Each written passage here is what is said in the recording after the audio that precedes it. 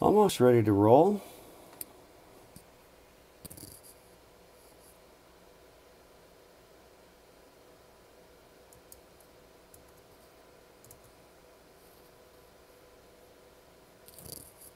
Yeah, there we go. All right. Yeah, we're live. I'm just dropping the URL in for everybody.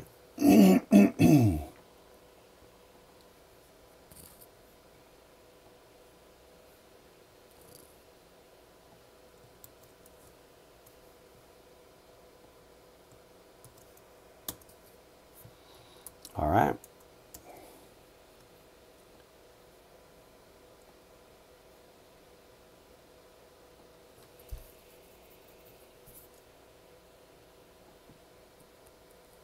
Almost there. I'm just dropping it into the class schedule.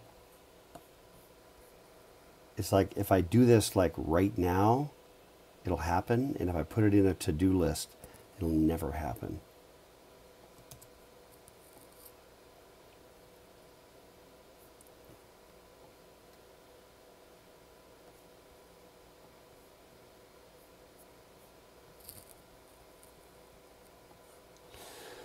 Alrighty, so you guys can hear me okay, right? I'm no longer muted, true? Yeah, I can hear you. All right. Okay, link is in the syllabus. We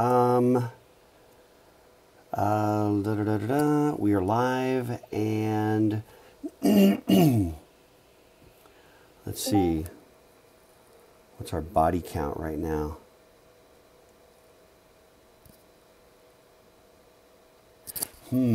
It's a little less than 20 right now live, which is not the end of the world. However, I want to actually start today by finding my notes and giving a small fear speech to everybody.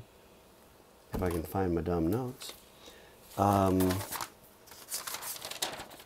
people still behind on the modules? Is that what you're going to talk about? Yeah, that's the fear speech. There are other fear speeches, but that's a good one.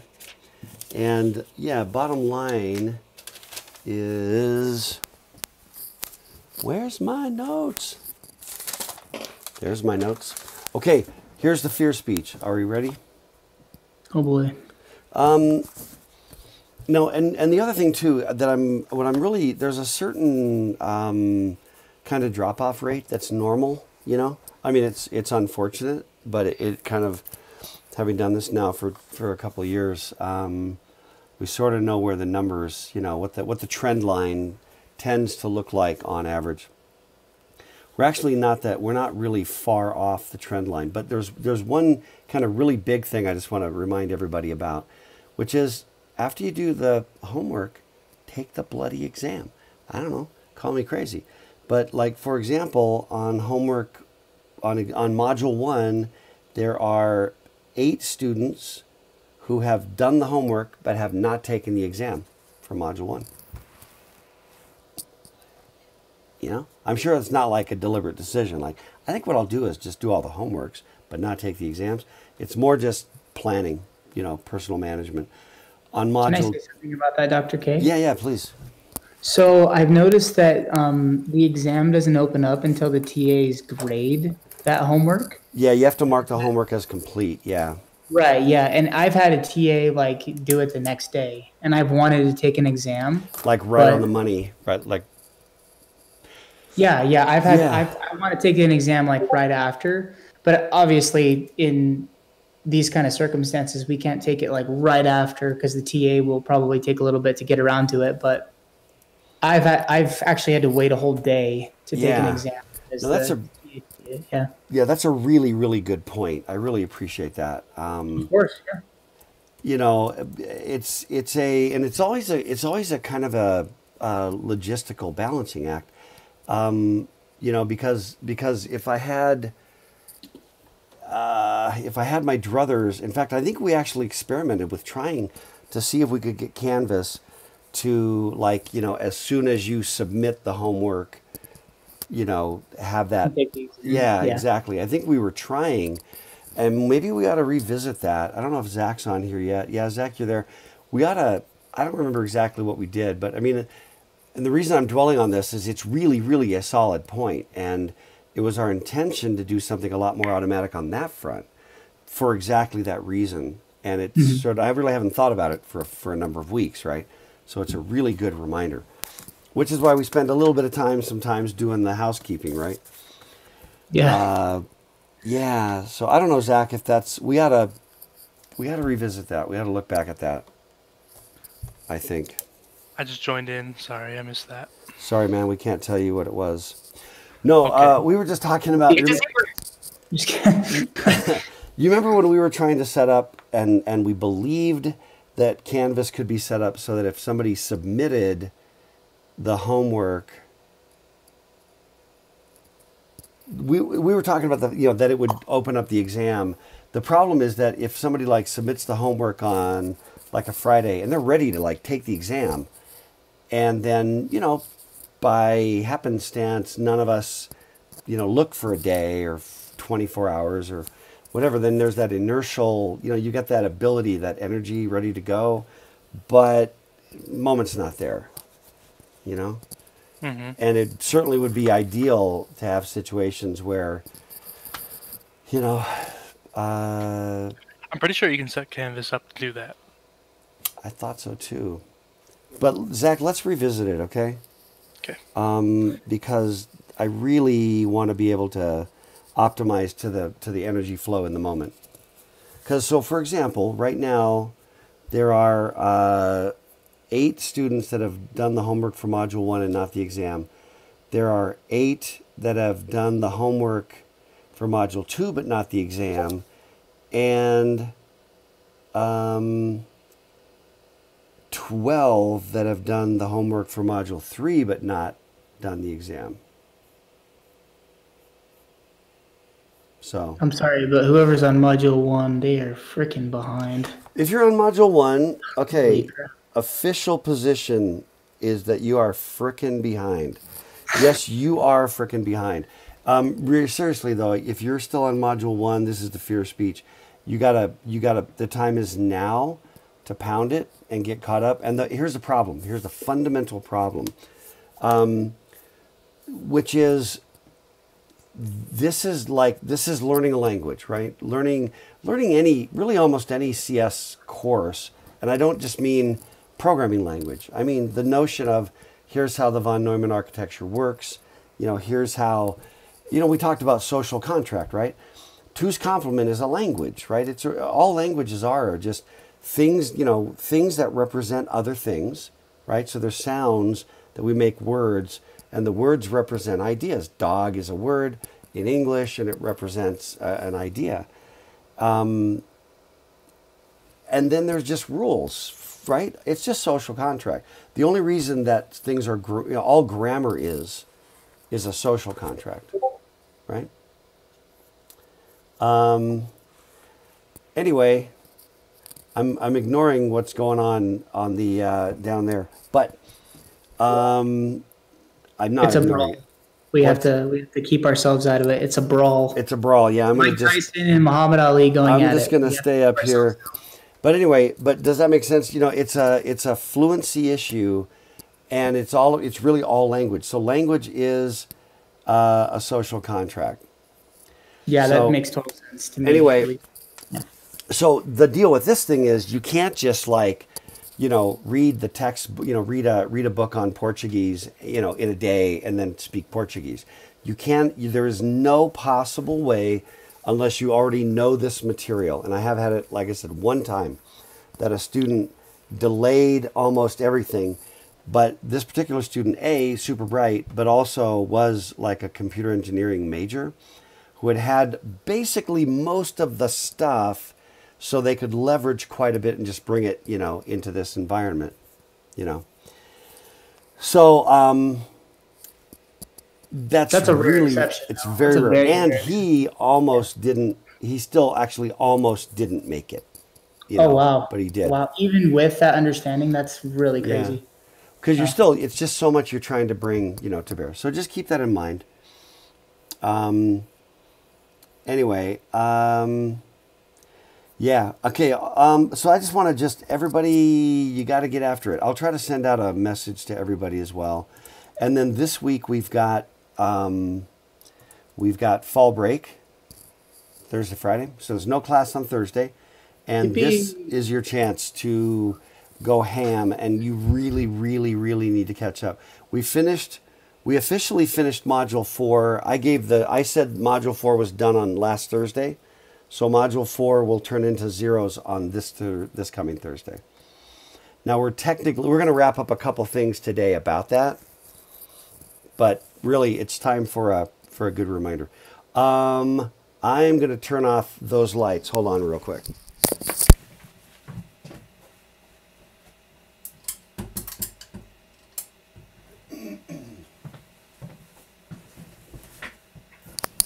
All right. The backlit halo effect was no good. Okay, are we ready then? Let's rock and roll.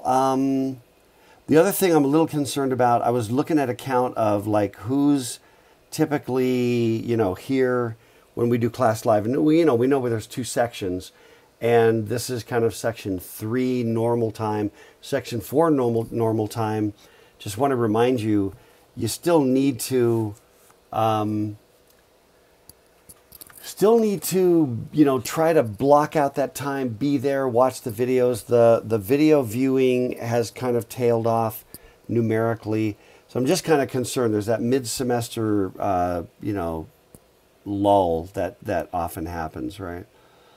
So just be cautious. And this is very much a class that sets up for a lot of success, right? I mean, show me another class at the university where you can just retake every exam as many times as you want until you get it. Doesn't exist.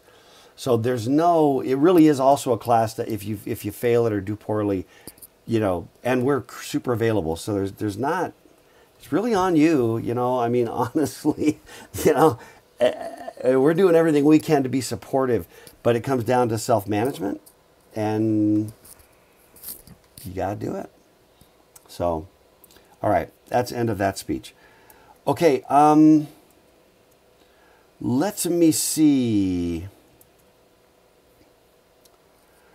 Should we talk about some technology? I think we should. I dare. Hey, Chris. Hello.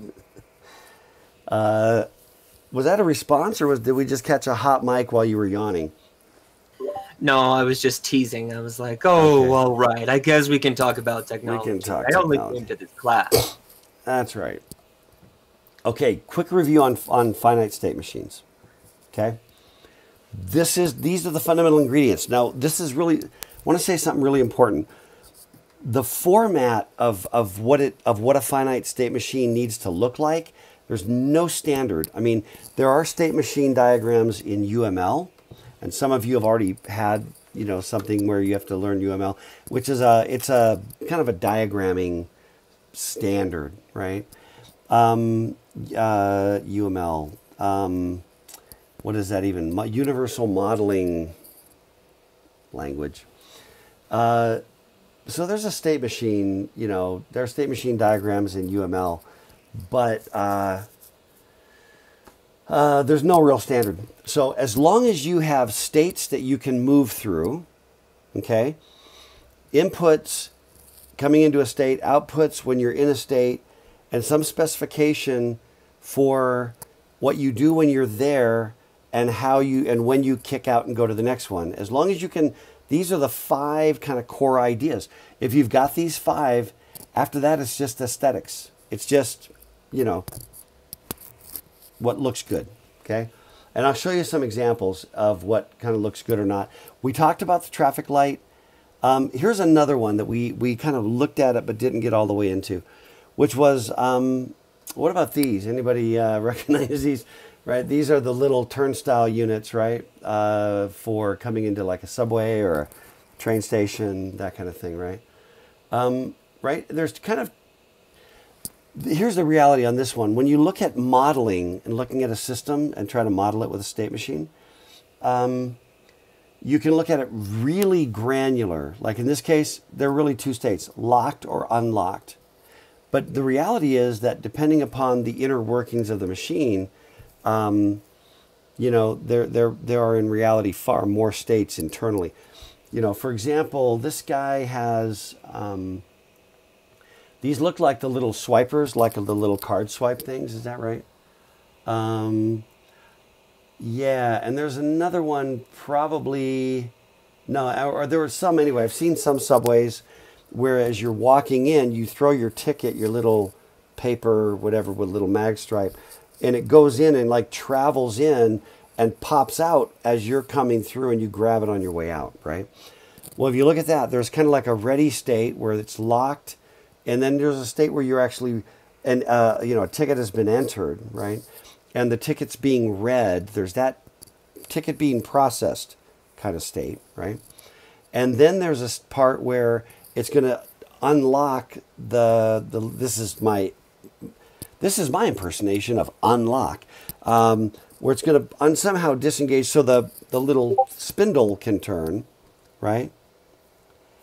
Yeah. So Mike, I bet. I mean, that's certainly true. But what about subways? That's my question, Michael. Even on a UTA too. There's like UTA police that go on and check if you have a ticket. Yeah. Interesting. Okay. And so then that little spindle thing can turn, but then you're also in the state of it's in the middle of turning where it can like snap back. But you know what I mean? It's got to move then. You got to move it to that, you know, thing. And then then you grab your ticket or whatever. I'm just saying that there are more, you know, states involved than just two. But you can also just view it as it's in the locked state, and then when someone presents payment or a ticket or something, then it's in the unlocked state, right? I am. Oh, nice. Exactly. Yeah. Thank you, Jay. This is exactly what it is. That's a hilarious gift. That really fits. Awesome. That's fantastic. Yeah. I like that. Okay. So yeah, this right? This is it. This is the state machine. It's locked. You get payment. You go to put in the unlocked. They rotate the turnstile and it puts it back in the locked state. Ta-da! That is a state machine with two states. There is I think one of the homework problems asks you to just build a little state machine with like 3 states, and it just, you know, can be just about anything. And it's just trying to give you, you know, the means to process this idea just a little bit more. We are not persnickety at all about that, as long as, you know, like what style or what, you know, what has to be there. It just has to be like, yeah, that's, you know, that's a state machine. Like that right there. You can't reuse this one, but that's just fine for what we're looking for. That's fine, except that it's only 2 states. Okay, we talked about the padlock, right? Now, if I had... and I are going to grandfather's. Okay. What? Are we hot mic in here? Okay, bye. Goodbye. Bye. Hey, whoever 43414 is, I think you're hot micing.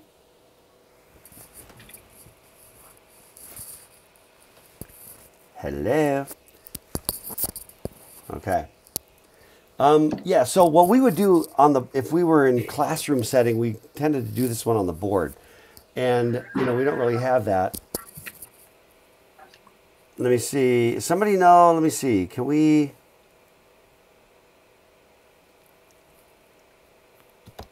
Anyway, whoever you are, 434.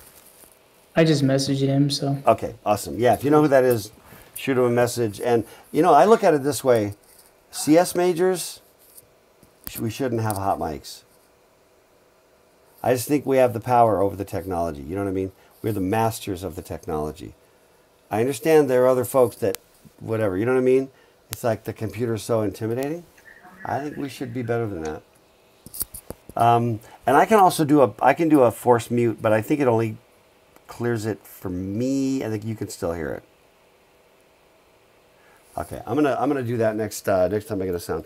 But here's what I want to do, and really at this point we don't have the whiteboard, but I just want you to you can see my little cursor arrow, right? Adequately enough, like a little mosquito. Yeah, it's really small, but yeah, I can see it. Yeah. Well, the idea would I can be. see it. All right, thanks. So the idea would be that you're in this A state, right? Which you're in this starting state, which is when you take the padlock and you zig, zig, zig, it's like locked. It's whatever, kind of in a neutral state. What's the transition? And there's the combo right there. There's our combo. You go right 13, and then you notice on these locks you have to go like right to the number, then left like past the number once and back around to it, right? And then back right, to whatever that number is. So right 13 is the first number. So what would be your transition? So state A is just the locked state, okay? That's just the locked state. What's the next state you have to get into, and how do you get there? That's really the two questions. What do you think?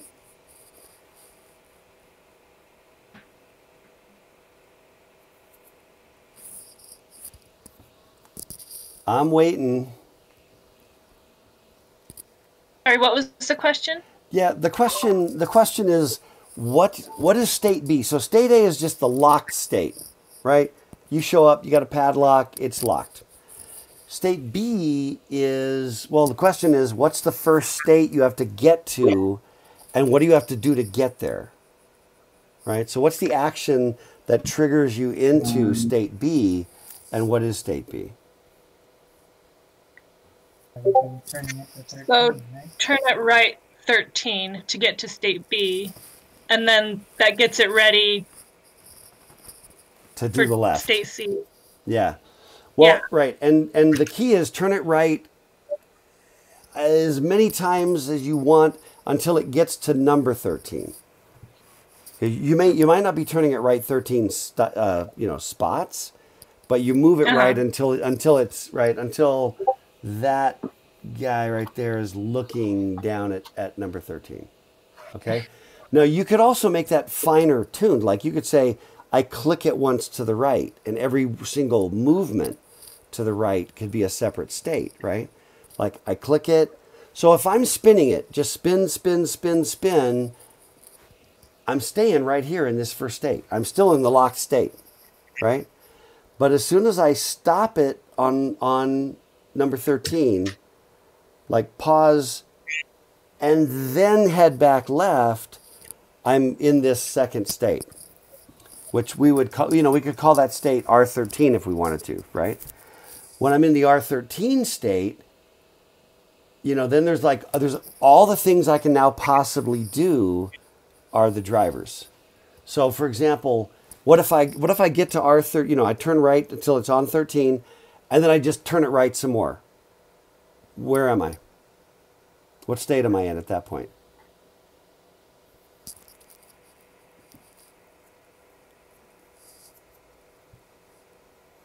Yeah, you're still in state A. Yeah, exactly. Now you could say that as soon as I was on R13, that I was in state B, and that'd be reasonable. But as soon as I moved it one more, I would go back to state A. So I probably think of it that way. As I'm moving it right, if I spin it really fast, every time it passes 13, I'm in state B, and every time I keep going, I'm back to state A, right? But if I get to state B by stopping at 13 and just pause and then start heading back, I'm really solidly in state B at this point, right? Now I got to go left past 22 and then back around again to 22. And really it's the exact same thing. If I start to go left and I then pause, I panic, and then I go right, what state do I transition to?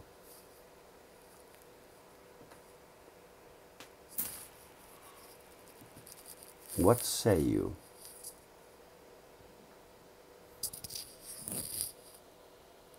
So I went right until I got to 13.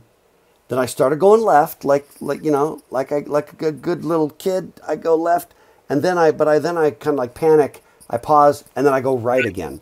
What state does that put me in? A. Right? Exactly. I'm back to locked. So anything I do, like I got to go right until 13, then I got to stop. Then I got to go left past 22 and around to 22 again.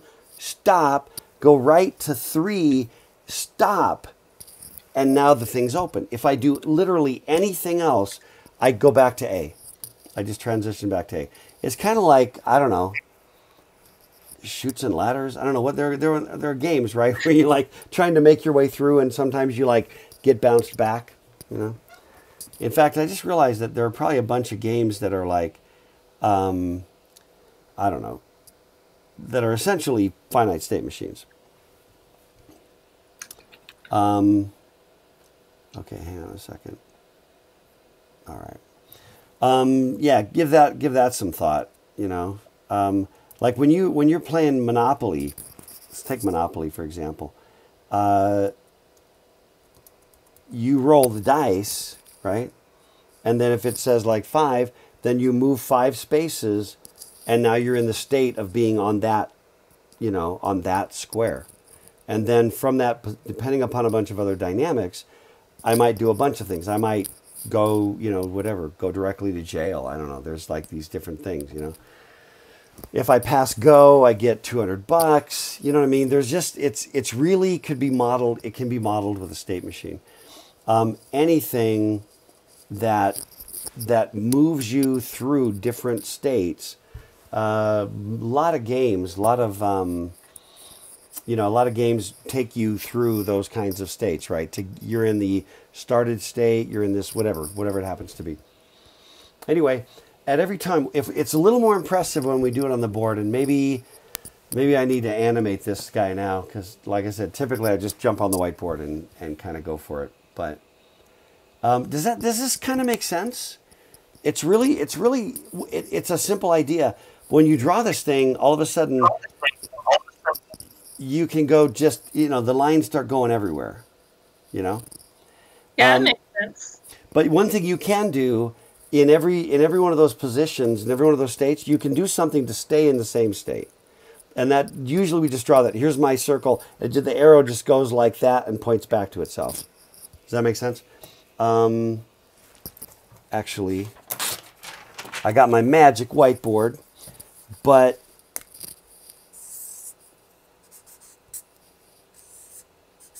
we usually represent it with something like that. That would be like, I'm in the locked state, and I'm just like spinning that thing, you know, for all I'm worth. Every touch, every move, it just stays in the locked state every single time. And then when I successfully do the thing, it looks like that. Okay? And that means I'm moving it right, I'm moving it right, I'm moving it right, and finally I'm on number 13. So when I'm on number 13, I transition to this B state. And then if I do anything bad, you know, I just go back to the A state. But if I can start going left, you know, then I basically just keep building it up. And in some cases, I go through certain states like the alarm clock, right? Which when the alarm clock goes off, it plays whatever it's set up to play. There's an action being performed. Here, there's no action other than when you get to D, it actually does unlock the lock. And that's the action that happens within that state. So, question. Yeah. So, one state cannot operate without the other unless the previous state is accomplished. Is that correct? So if A is not accomplished, then B will not be able to accomplish.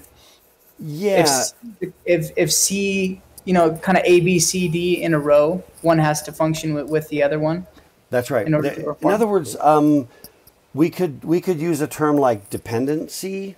You know. Oh, okay. That's a good word. You know, another way to look at this. Imagine just your life. You know, most of you are in your 20s, and you know, so let's just say you're 25. Your life could be modeled at some level as a series of, you know, 26 states, each designated by birth and a birthday, so that all the triggers right? How old are you? It's a discrete. By the way, speaking of that, how old are you actually? That's a really nice sort of back to analog versus discrete, right? We didn't use this example, but you know, the analog answer compared to your year age. Is that what you mean? Yeah, exactly. Your actual age is changing in real time. It is by seconds, right? By infinitely small units of time that you can't even differentiate. Oh, that's true. They're just stringing together. Oh, Morgan, you use that on your test? I hope you got all the points on that. But then if you turn around and say, how old are you? You go 25. That's not true. And if somebody goes, it's true, but not true. It's true when viewed from a discrete perspective. It's not true when viewed from an analog. You always lose information when you discretize. All right, Zach must have graded that one. Right? So, if you ask somebody, how old are you?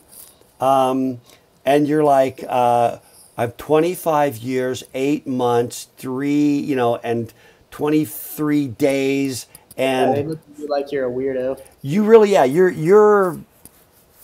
is. That's odd. That would kind of violate, the normal kind of, expected social contract. Because people actually aren't asking you for that. And there's always that class when, that classic like, so when's the big day? And then the answer is like, 42 days, 39 hours, 12 hours, whatever. I can't do math. You know what I mean? And 42 seconds. You're like, You know what I mean? The grandpa part of me just goes, it might not end well, You know what I mean? It's a little bit weirdly obsessive. Like that's a big, yes, it's a big thing. I'm not trying to take away from that, but I'm just saying, it's a level of obsessiveness that doesn't bode well. Okay, but the discretized answer is 25. And when you're like 6 or 5, whatever, 3, you go like, how old are you? 4.5. Because the granularity when you're only 4, you're like, no, I'm 4 years old in 10 months. I'm almost 5. You know what I mean? That half a year is a solid like 10% of my life. You know what I mean? I'm going to count it.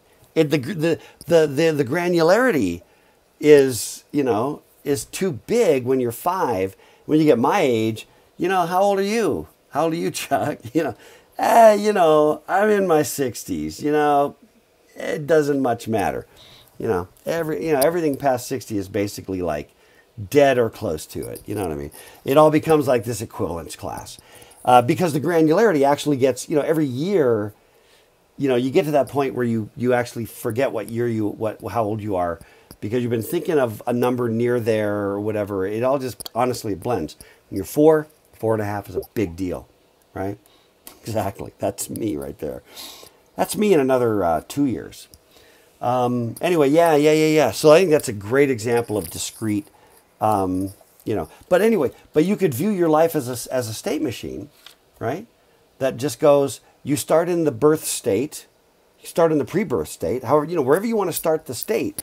And then you're in state 0 years old or first year of life, right? And then you have a birthday, and at midnight on a certain, which is arbitrary, discretized, at midnight, you're like, I'm now 1. You don't say that because you're still drooling at that point. But, I'm 1, and I'm in the state called 1 years old. Now, that's a very boring state machine. It just moves state by state by state, triggered by birthdays, and cut short by death. At some point, truncated, at some point you move to the dead state. And it's a very boring state machine. But that is a state machine. And there are dependencies. You've got to be, given the linear march of time, to the, I guess, go see Tenet. Go see Tenet. No spoilers. I can't even spoil it if I tried. I don't understand it, and I saw it. I'll go back. Anyway, point just being that you have to be 4 years old before you can be 5 years old. Unless you're Benjamin Button, you have to be 23 years old before you're 24 years old. The dependencies are built in. That's it. go to the McDonald's, wherever your fine dining is. You pull into the drive-through, right? The next state is they're asking you for their order. That transitions you into the giving your order state. You know what I mean? Please pull forward. That follows a state machine. That entire thing can be diagrammed out as a state machine. You know, and then what's happening back in the little kitchen area, again, it's a state machine. Order comes in, you know, stuff goes out, et cetera, et cetera. Okay. Like a process of order. Like you have to do one thing to get the other thing. That's right. And if you remember back to when we introduced the topic, we were kind of saying, here are these memory structures that can hold on to memory, right? Right. And here's this other stuff that's just like, well, what do you do when stuff's just kind of flowing? Well, when you put those two together, you can build a state machine. Interessante. Bingo. Okay. Sorry, I was thinking So if about we have this lady. to give an example of a state machine, does it not have to be an actual machine? We can do something like the drive-through. Oh, yeah, I'd rather, yeah. I don't remember exactly what the question asks, but it might even be like something from the real world, like drive-through. Like, you know, getting my frappuccino, mochaccino latte, you know, in the morning, where there's a process to do that thing, you know. It's literally any process that has any sort of temporal dependency, meaning there's a time dependency where something has to happen first, then the next thing happens, and they need to be sort of clear dependencies. You know, you have to do the one thing before you do the other thing. You know. So we could use an example. So like you said, we want to explain it to somebody like you were explaining it to our little brother. My little brother likes Fortnite, so I could say like, so in order to get V-Bucks, you have to ask mom or dad for a certain amount of money to get those V-Bucks so that you can get a certain skin, right? Could that be a usable and a plausible type Absolutely. of example? Yeah, anything. All I'm trying to do here is get you to draw some boxes and some arrows and stick some labels on them. You know, I'm just trying to get you to internalize the notion. Get it away from the hardware and the scary circuits and, you know, etc. Yeah. So the issue with I kind of wish I had heard this lecture before I did the homework, because I vastly overcomplicated the problem with state machines. I was drawing stuff with like logic gates and conditions and like all of this nonsense, and then I talked with the TAs and they were like, no, you just have to draw states and the arrows. Yeah, exactly. Well, if you had this you're and a it was smart labeled, you'd be good. But yeah, so a couple of the questions David asked: can state machines jump around? Like A can go to either B or C, you know? And the answer is yes, except for the fact that there have to be like a conditional trigger, right? Yeah, like for example, let's just take this guy for example, right? Where are we at? Yeah, notice that A, from state A, you can go either to state B or to state A, right? It goes to two places. But it only goes to state B when you're on number 13, and everything else, you stay in state A. So as long as you, now there's also what are called non-deterministic state machines, okay?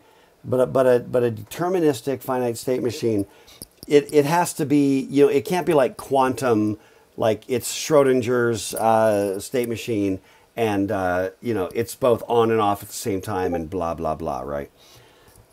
You know what I mean? It does have to be deterministic in the sense that in this condition I go there, and this, you know, like for example, you go to some registration line for something rando, and then you look up and you're like, A through K here, right? Everybody comes to the same spot. Then you read the instructions, and if you're one of the A through Ks, you go to that one, and if you're whatever L through Z, you go to the other one. But you don't. Everybody comes to the standing at the head of the lines state, and from that state, given this condition, you're going to go there, and with a different kind of, and we call those triggers, with a different trigger, you go there. So it is branching, but it's branching conditionally. It can't be like, you know, now there are, now interestingly, once you take this idea, there's a lot of every imaginable variant of this, like including like weights, like a percentage of the time you go here and another percentage. And there's a lot of uses, But that really just gets more into this field of directed graphs, okay, or AKA digraphs. But a state machine is an example of a directed graph, but a directed graph is a much broader idea than a state machine. So you could think of it as an application of directed graphs. I think that's fair. So, okay, now I wanted to drop in before we get all the way off of this. Like, okay, but really, what does this look like, really? When professionals, notice, in scare quotes, professionals, what do they do? And here's some examples. These are I just went looking. Notice the difference in style. This one to me is kind of butt ugly for a handful of reasons. The font's okay, right? But this is, what is this? Like a alarm clock, right? LEDs are blinking, or they're off, or they're on. Push the button. You see what I mean? There's some event, right, that you do, and then often there can be an action. You can put the action on the transition, or you can put the action inside the state, because sometimes the action is concurrent with the transition, and then leaving you in this state. And sometimes you go into the state at which point the action starts to happen. And you can argue that often as being one or the other. Okay? Excellent. So Jay, that's a good one. A little flashback to Wolfenstein 3D, which I played, the original. Don't be jealous. I almost threw up as well, and I don't get motion sickness. But Wolfenstein 3D. It may have also been late night, a lot of sunflower seeds, and a lot of Mountain Dew. As I recall the evening, it was not set up well for gastric success. And then throw Wolfenstein where there was no movement, right? It was all smooth. Okay. You got motion sickness from that game, and now people are playing with VR. Yeah, but they've solved Doom solved the motion, because when you're moving with Doom, it actually bobs a little bit. And with Wolfenstein, it was perfectly smooth. And your brain would just like freak out. Yeah, makes sense. Yep. Okay, so there's one. That's, there you go. Let's hit another one. Oh, yeah. By the way, I'm calling this one simple, which it is, right? I'm calling this one moderate. How can I possibly do that? And by the way, what is this thing? It's some kind of, I can't read it. I know you can't read it. And I'm looking at the big screen and I can't read it. Yeah, no, you can't read that at all. Anyway, but the idea here is it's data communication stuff. Okay? So I'm in this I'm in this null set state, and I do some kind of a setup. Point I'm getting at is this is not a complex state machine. Okay? I know it looks like a lot, but if you really get down to it, you've got 4, 5, 6, 7, 8, 9, 10, 11, 12, 13, 14, 15, 16. I'm seeing 16 boxes, 16 states. In a real system, not crazy at all. Okay? So you ready? Let's amp it up. Now there are bigger, crazier ones. By the way, a lot of times what I've seen is a diagram that kind of talks about where stuff's going, and then it'll just basically say to some state, and then that state is an entirely new state machine. So it's like layered state machines extending into other state machines. But here's an example. Okay, this one is still, it's starting to get a little bigger. But I'm just saying, looks like a spider web. Yeah, but this is the LC3. This is the control unit of the LC3. And those questions a lot of you were asking, like, how does it know to do the one thing? Who tells that circuit to say time for memory to go, right? Who makes the right enable latch? Who makes the right enable line go on and then back off? Who does this? And the answer is this does this. Every time there is in circuitry a state machine that runs the entire LC3. Okay? It's the kind of the core of the CPU, central processing unit, right? So what happens here, and I'm just going to give you it's a very small taste, and yeah, Cody, your life is all the big answers in your life are coming now into light, into focus, and the trauma of your childhood, always wondering who enabled the right enable latch. Deliverance is nice, or okay, but I'm just going to kind of talk about this really quick. You're not responsible for this at this point, but I want to just give you a feel for what this is kind of doing. Okay, so what it does is it takes the program counter, which tells you like, where's my next instruction? And it loads that into this memory address register, which controls the memory, increments the program counter, and then it goes and loads the contents of memory into the MDR, which is the data register. That it goes into the instruction register, and then it parses that instruction, and it says, okay, all that did was went out to memory, got an instruction, brought it in. Okay? Hang on. Okay. I'm not sure what that means, that was a good one, Jay. I just don't know how it exactly applies. But perhaps another GIF will help to explain that. Oh, escape from trouble. Okay, excellent. And then we just tear it apart. And then at that point, what you're going to see up here, and I know you can't even read it, but I'll read these for you. RTI add, and, not. I'm looking for stuff at this point. You don't even know most of these. Jump, JSR, BR, which is branch. But see, like there's add. When the instruction is an add instruction, it goes over here, and then notice what it says there. No, you can't notice it because you can't read it. To 18. So that goes to state 18, which is another diagram. And in that state, it does what it does.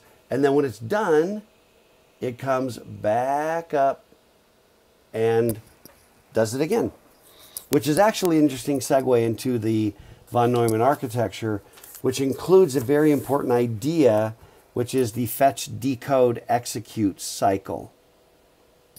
Okay, which we're going to talk about. And then here's the last concept from this set of slides, which is the clock. I've talked a little bit about this, right? Only briefly. Which is something's got to drive this whole thing. Like, okay, go to the next state, go to the next state, do the next instruction, do the next instruction, right? Something has to drive it. And we've got to have these regular intervals. So in a digital system, there's a clock circuit, and it's a signal that basically just alternates between 0 and 1 with a regular, predictable, precise timing. So it just kind of goes like this. It's like I'm on, and then I'm off, and and that's one clock cycle. From I turn on, I turn off, and I'm running that duration, and I'm ready to turn on again. That's a clock cycle. Every time that does that, right? When you think about it, when I go high, it's like power. Lines are on. Boom. Power, do the next thing. Turn off. Power, do the next thing. Turn off. Power, off. Power, off. And I'm doing it regularly so I can actually have timing. And that is what's driving the state machine that we just showed you. Cool, right?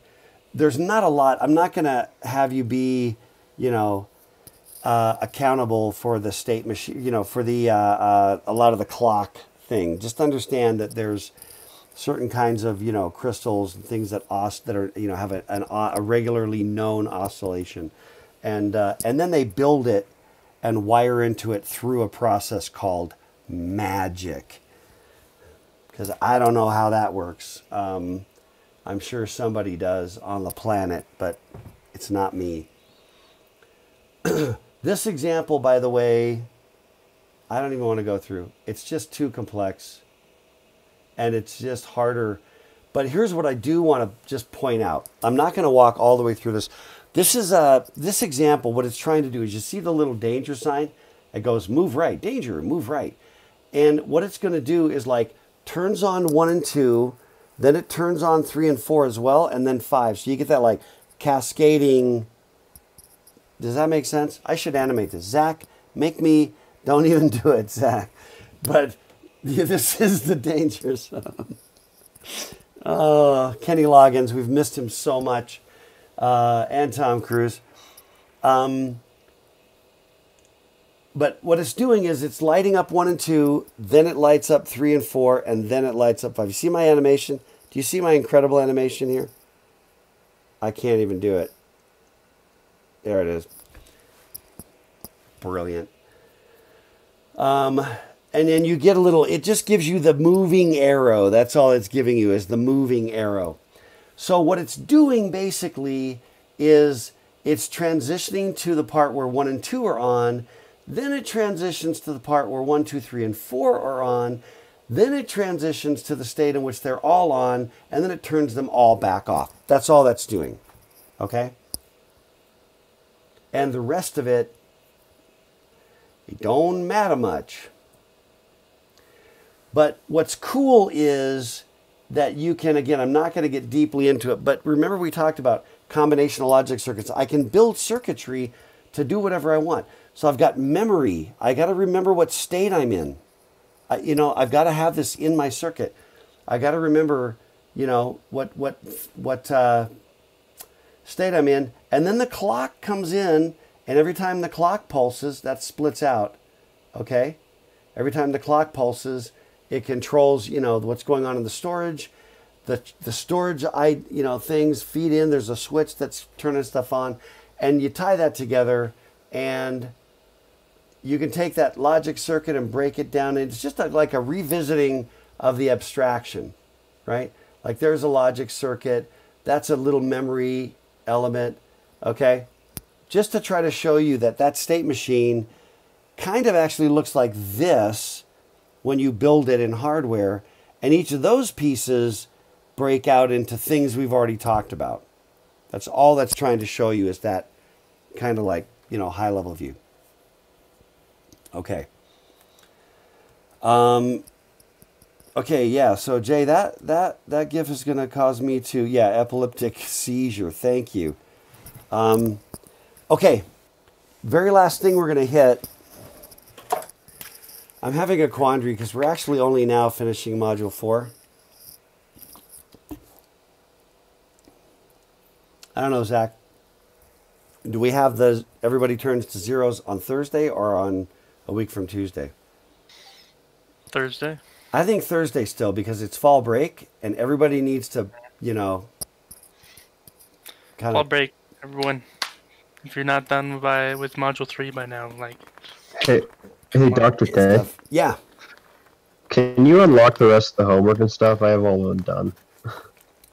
Yeah, DM Zach right now, actually, is a good way to do that. Then we can deal with that in particular. Yeah,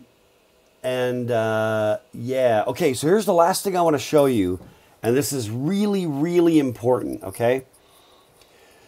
Remember that the LC3 is our little mocked up FACO computer. It's not a real computer. You can build one. It's been done. You can build one in Minecraft. That's been done. You can build one with various circuit building tools. But it's an abstraction. We have a simulator, okay? Simulator, emulator, depending upon how you view those terms. Okay, here it is. Now, this is one of those things where you have to just get a paper bag, start breathing into it, don't panic. The stuff that's all over here, before we're done here, y'all be wearing gold-plated diapers. Before we are done, it'll actually make sense. And there's a lot of grungy detail you don't need to worry about. But there is an idea, there is a concept called, thank you, there is a concept called a data bus. It's called a bus, B-U-S, bus. And I noodled over, thank you for the Christopher Walken gif. Never question Bruce Dickinson. The data bus it's just a bunch of wire. It's just a bunch of wire. But everything, notice that like, all these lines that tie into it, up there, down here, right, and over there. When you need to move something, right, from point A to point B, somewhere in the computer, you have to put stuff on the bus, and then that whole bus is like lit up with those values. Now what you're going to notice up here is, see that gate here that goes mux, multiplexer? There's just this gate for the program counter. They're all gated so that there are ways of controlling whether stuff like gets out there or not. So only one of the components can put stuff on that bus at the same time. And then only one of them is instructed by the CPU to read. Yeah, the big, thank you. I didn't make that clear, David. The big thick line, the big yellow one is the sun. The big thick line right there goes around it. That's the bus. That's the data bus. Now, literally one way to think about this is figuratively, but you can literally think about the following figurative representation. You know how on campus, back when we used to be on campus, and there is this campus bus? There's like these bus, what do they call them? Back when I was in Iowa City, we called it the CAM bus, which is clever. But I don't, what, do we have, is there a name for this? The buses that roll around UVU? Are they called shuttles? Do we have I mean, they are shuttles. Do we have a fancy name for them? No, I don't know. Anyway, I just wondered if we had like a name for them. UVX? Really? Okay. If someone wants to that's what they're called, UVX. Mm-hmm. Okay. So it's not just that's the name of that shuttle system. Correct. Okay. Yep. UVX. All right. Okay. Yeah, I'm stuck in Iowa City, man. It's still the 80s, and I'm in Iowa City, and we had the CAM bus. But it was the same idea, right? And the reason you have that UVX is you got people on the West Campus, right, on the other side of the freeway. And and then you've got the kind of the main, whatever we call that, main campus. And then there's just some other spots, right, where there's a few buildings. Isn't there stuff like south of the Parkway, maybe even? I believe so, yeah. You got different connections, different areas. Yeah, so that UVX, it runs around, right? It just makes it's just looping all day long. It's looping. You pick it up, right? And that way you can get you over where like all that parking is, like all that UTA parking, right? Over on the west side, on the other side of the railroad tracks, across the freeway, right? So all that kind of stuff. Not exactly right. That's it. Thanks, Zach. Yeah, that's it, man. You're riding the bus. So it is conceptually, okay, it doesn't implement exact. There's not like little things that you put your data in, they run around, you know, little whatever, little shuttle buses. But the idea is still the same, that if, for example, you know, this CPU over here does some stuff, whatever, and then it needs to put something out to memory, it has to put it on the bus. And then it just appears everywhere on that bus. That kid is a solid one. And it has to everywhere on the bus. And then the CPU has to tell the MAR to go ahead and read from the bus. So up there, the CPU puts the address on the bus. Then the memory address register reads it from the bus. Remember that picture of memory, right? With the 3 bits per byte and the 4 bytes. Remember that whole thing? And I was like, data's just kind of hanging out up here. And like, what if the data changes? And we're like, nothing happens until, right? We had that line coming in that was like, we're going to enable, you know, whatever. It's the same idea. I want to put something in memory. So the first thing I've got to do is put the address on the bus. CPU says, everybody shut up. You go on the bus. Now it's on the bus, and over there it's like, nobody pay any attention to that. You over here, memory address register, pull it on in. That's that part where we latched it into memory. Now it's in that register. And then the CPU is again running through the state machine. We did that. Now what's the next thing we have to do? Oh, we got to get the data ready to go. So it'll take the data and put that on the bus. And then over here in the memory data register, it'll say, you read that off the bus. Everybody else ignore it. Everybody can see the bus kind of like at all times, but the CPU controls through the decoders, the stuff that we did. It's exactly that stuff.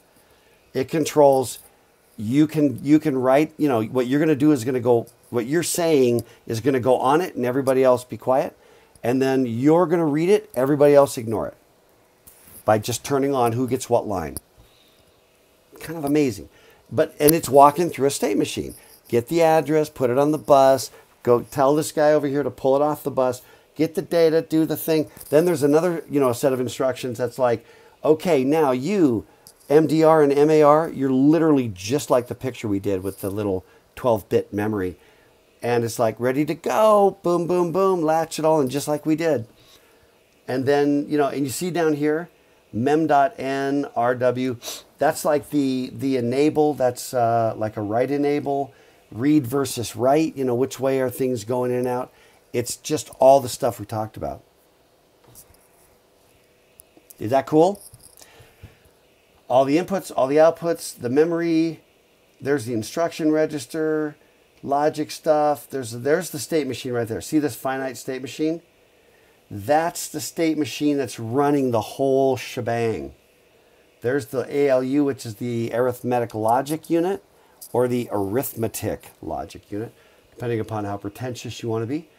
There is what? That's just control stuff. That's these are the registers, the local registers, and there's the program counter. Yeah, I mean, really, that's kind of it. And we're going to break this down as we get deeper into the machine. We're going to break it down. Oh yeah, official. Okay, that is solid certified official. Done with module 4, and we're going to make it turn to zeros on Thursday. Yeah, the kid's a solid one. Yeah.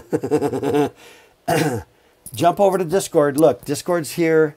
Jump over to Discord. Check out the GIF. Little kid. I'm on the bus. Super cute. Actually looks kind of like one of my grandkids.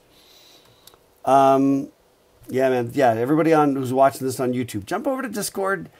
You know, scan back. And in fact, you can also add your comments later to Discord if you'd like. And join in and, you know, with your own, you know, whatever. Whoever else wants to respond at that point. Comment. But no, yeah, is he a 1 or a 0? He's a 1. In fact, I would go so far as to say every person in a seat is a 1, every empty seat is a 0. That actually weirdly kind of works. Module 4. It's in the books. Now, you're probably thinking, but Dr. K, we have 10 more minutes. We have an insatiable appetite for this stuff. I know. That's why I'm not done. I got more to do. But I'm just going to roll you straight into Module 5, which is Chapter 4 stuff. Okay? Ready? I am. You know what I like about that kid on the bus? He's so freaking proud. He's just so happy. You know what I mean? He's like, oh yeah. You know what I mean? He's got that kind of, oh yeah, living large on the bus. Exactly. The bus is parallel. Well, so no. That bus full of people is also parallel, Zach. Right? It's moving like, if there are like 16 seats on that bus, they're all moving together. Zeros and ones moving together. No, you don't suppose. You know. You know I'm right, and you need to get over it. Okay, and you know who else was right? John von Neumann. Credited as being the father of modern computing. It's interesting because there's, you know, if you actually look at the history of computers, you know, There are a lot of people. Whew, there are a lot of people that were involved, did cool stuff, you know, had influence. Some have argued that von Neumann doesn't deserve to be the father of computing because there were just others innovating, whatever. But he was one of them, and I'm not going to debate the semantics at this point. But the modern computer architecture does get named after von Neumann and is called the von Neumann Architecture. Okay, and weirdly, the von Neumann Architecture, we're coming around on about 80 years. 80. That's even older than me by a few months. The 80 years of use. That's so. Think about it. Computers, modern computers, and you've got a fundamental like idea of how these things work, and that's it for 80 years, almost 100 years. I mean, there's a lot of innovations. You know, don't get me wrong, bazillion innovations, not Brazilian. There were probably Brazilian innovations as well, but I'm talking about the number bazillion. You know what I mean? Not the nationality bazillion. But isn't that a little crazy? 80 years for a computer idea, and that's like still the idea. That's crazy. And, you know, obviously over 100 years for just the notion of binary stuff. So von Neumann was kind of crazy, you know, math, physics, econ, stats. Okay, this one just creams me, man. At age 6, he could divide two 8-digit numbers in his head. Divide. I mean, kind of similar to Mozart. Mozart was also a prodigy. He could write full sonnets at the age of 7. Yeah, crazy, right? Crazy. Yeah. I mean, I was probably in my 20s before I could, like, add, you know, 8-digit numbers in my head. Some of you are still like, whoa, you could add, how could you possibly do that? That's crazy. Anyway, could converse in ancient Greek. I don't know. How do you know this? You're like, yeah, because our pool guy was an ancient Greek. And then he just talked to that guy, you know, the whole time when he was there working on the pool. I don't know how you test that out. He understood differential and integral calculus apparently when he was age 8. I don't understand that now. You know, I had it. I passed those classes. I don't, you know. Anyway, it's a little crazy.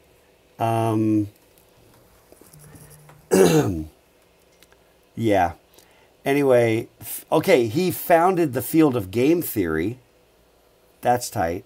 He created the merge sort algorithm, which was built on the EDVAC computer. So he was clearly a historical force and a crazy, crazy brilliant guy. There were really a couple of things about the von Neumann architecture, okay?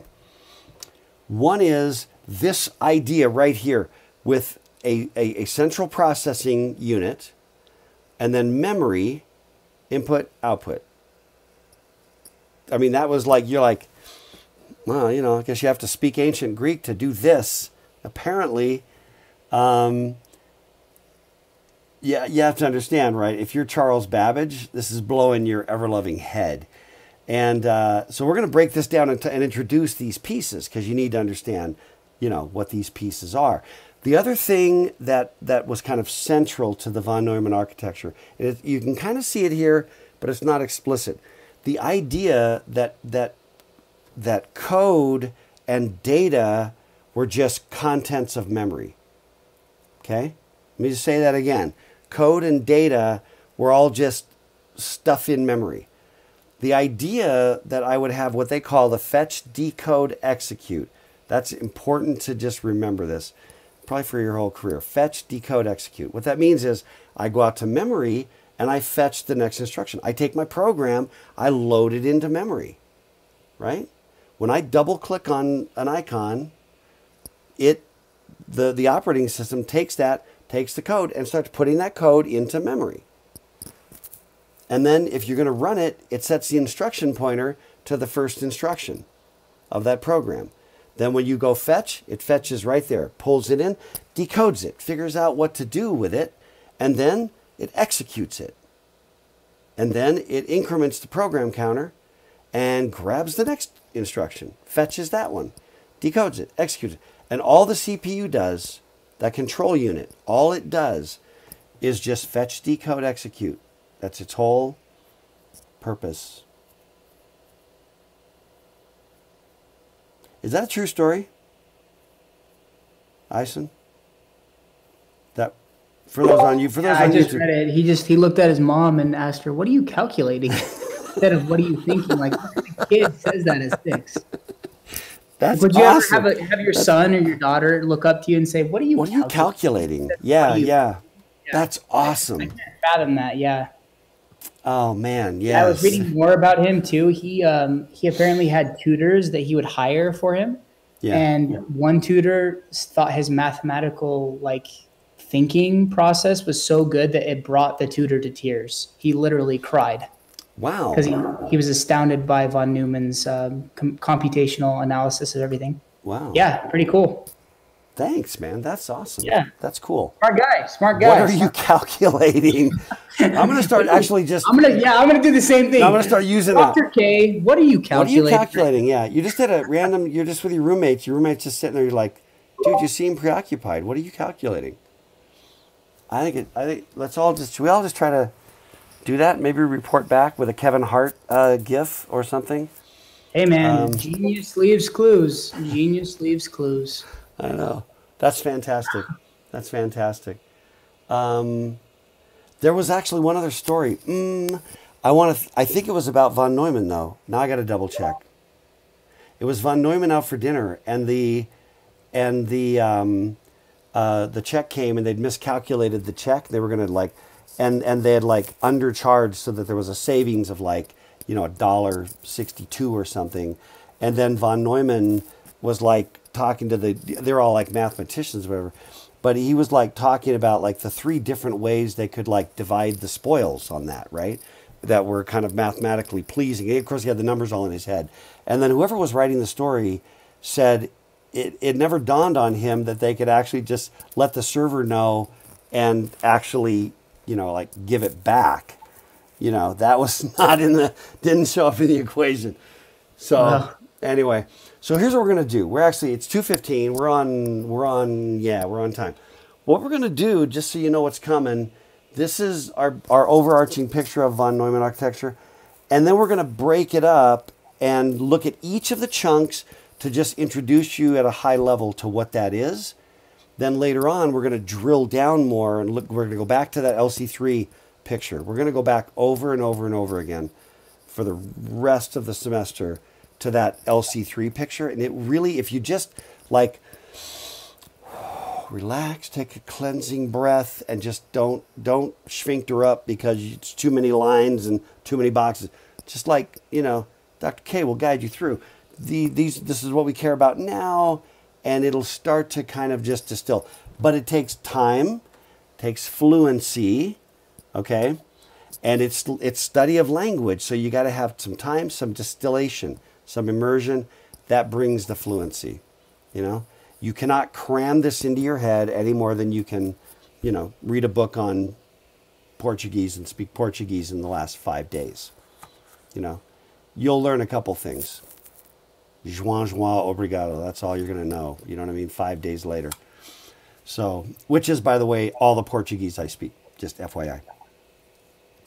And João is just a random sound. It's not even, I'm not trying to say a word on that one. It's just the sound that people in Brazil make. From my perspective, and then obrigado. All right, so listen, we're out of time. We're done. We're going to be rocking and rolling so no Thursday.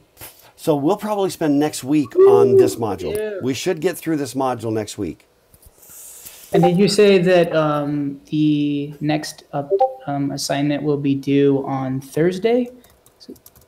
Module 4 is due on Thursday because it says Looks like it's due on, yeah, it's due on Thursday. I think. On the 15th? Yeah. Okay. Okay. All right. I thought we're it's set. Wednesday tomorrow, but it was changed, I guess, or something, or maybe I misread it. But Yeah. awesome. Thank And you. then, yeah, you bet. So anyway, if you guys want to pile out, Zach asked the question, didn't I chill out on a yacht in Brazil? And not technically in Brazil. I would probably call that off the coast of Brazil. But yes, I did once spend a day on a yacht off the coast of Brazil. That was a really, really good day.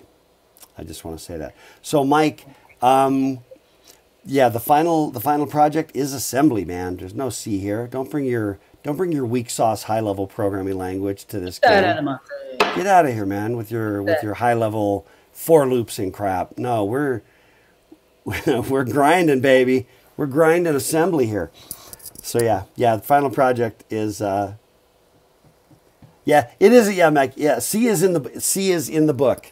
Yes, it is in the book. Anyway, anybody wants to bail right now? I wanted to actually throw out another question for anyone that wants to stick around for just a couple minutes. But for everybody, everybody else, lecture time is kind of over. But I debated and still do debate the idea of flipping the class upside down, and instead of building from circuits and working our way kind of up to the architecture, machine language, assembly language, and then, sort of some of these other ideas. The idea would be maybe to start with C, to start with the C programming language and some basic things where you might do like, here's an if then else statement, or just an if statement, or here's simple statements in C, and actually like convert those into assembly. No, we're not doing C, Mike. I'm conceptualizing about the future, about the possibility. Yeah? Would this be a good idea, right? To start with some C. I don't know. What do you think? Thanks, Zach, for having my back on that one. Yeah, man. Let me conceptualize here. But would that be? You're kind of working your way up, and we're going to get to how instructions work, and then machine language, and then assembly language. But what would happen if we actually started with C, actually did have C, whereas in now we don't, and whereas in now is a new expression in our language that I just created. But, whereas now we have none of that. If you started with C and then use that as your way to kind of like work down into assembly, what are your thoughts? Would that be a good thing, bad thing? It's going to be pros and cons. It's not going to be like clear. There's no like obvious right or wrong on that. What do you think? Just from your perspective, and no right or wrong on that. What say you?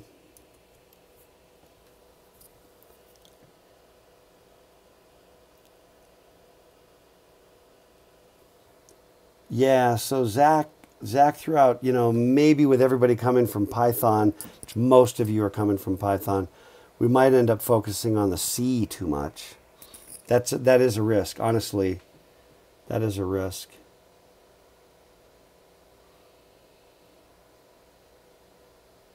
We wouldn't do like crazy C. We wouldn't do crazy, you know what I mean? Weird pointer crap and stuff like that. Nice. Excellent work, Mike. Extra credit for Mike. 0.0001 points on the assignment on the homework of your choice, Mike, for dropping LC3 assembly on us to make your point. I don't know.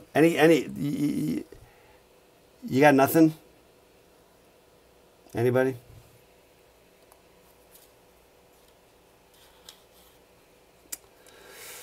Michael, the Python is throwing you off. Yeah. Well, the Python to C or C++ leap is pretty big. Python is basically writing pseudocode for C++. That's all it is. Yeah. Actually, you're right. Pseudocode with like some strict rules, but yeah, that's true. Then anyway. C++ is a little like pseudocode of C, and then C is pseudocode of assembly. Yeah. It's true. So yeah, I'm not sure. I'm noodling over it. I'm just kind of noodling over it. There's a limit to how many new ideas you can drop in, and C is not like native to everybody going in. Well, it's native to almost none of you going in. That's the truth.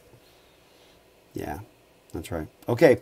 Well, hey, listen, I'm gonna shut down my stream, and I'm gonna do that first.